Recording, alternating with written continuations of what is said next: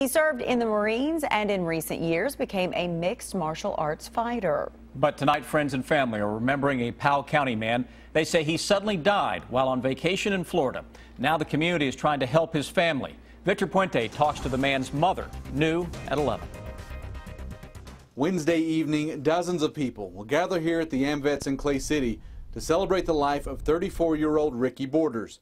They're not sure how many to expect, but they expect a big crowd. One of his Marine buddies said, I thought I was his best friend.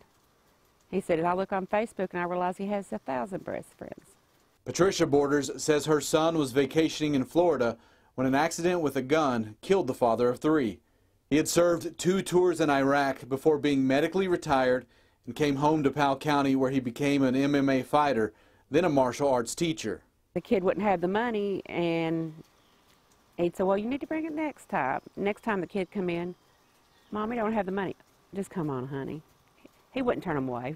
I went to high school with Ricky and only saw him a couple of times after we graduated.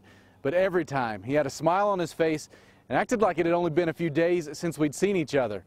His mother told me she's heard dozens of stories similar to that one. He'd run up, hey, dude, what you been up to? We got to come out and hang out or something. That's the way he would be with everyone. His family started a GoFundMe to raise money to bring his body home. They couldn't have anticipated how many people wanted to help. His mother said they'd hoped to raise a few $1,000s. They're now at more than $13,000.